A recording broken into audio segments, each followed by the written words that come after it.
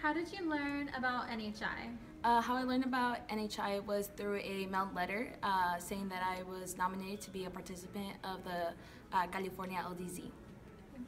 And why have you come back to staff the 2017 California LDZ? The reason I come back to staff since I was a participant of the 2014 California LDZ is because I've never been part of a community that has the same mission and vision as I do.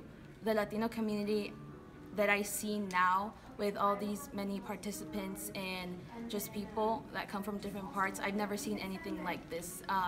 It's one of a kind, and there's a reason why I come back, because I believe that we are going to be the Latino community as a one and be united.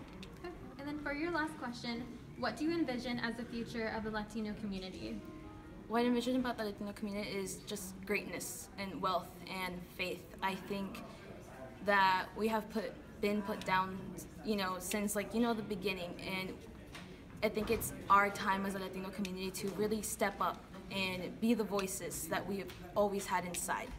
And at the end of the day, I think if we're all united as one, we are able to continue to do great things, to part of the world, to do greatness and achieve greatness.